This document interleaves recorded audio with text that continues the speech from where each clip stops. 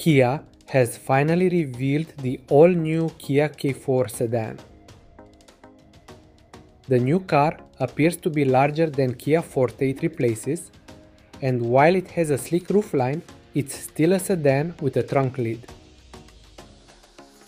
The handles for the rear doors have been incorporated into the pillar, where the quarter glass is significantly larger than what the Forte had. The rear doors also seem longer, suggesting the K4 is a bigger car. Inside, the dashboard also represents a radical change, as the K4 is the latest Kia to receive a dual-screen setup. You still have plenty of old-school controls to adjust the climate settings and the volume, along with shortcuts for navigation, media, and other often used functions. Above the door handle on the driver's side are buttons for the heated and ventilated front seat, as well as the heated steering wheel. The front passenger also has a 3-stage heated and ventilated seat.